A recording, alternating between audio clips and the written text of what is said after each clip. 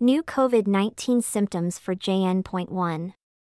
Health authorities currently aren't sure whether JN.1 infections produce different symptoms from other variants, with the CDC noting that the types of symptoms and how severe they are usually depend more on a person's immunity and overall health rather than which variant causes the infection.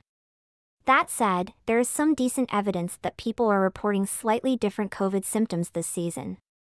The latest data from December 2023 by the UK's Office for National Statistics suggests the most commonly reported symptoms among surveyed respondents with COVID-19 include runny nose, 31.1%, cough, 22.9%, headache, 20.1%, weakness or tiredness, 19.6%, muscle ache, 15.8%.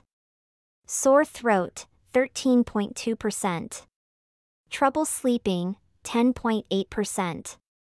Worry or anxiety, 10.5%. Source: IFL Science and Linguist SANON.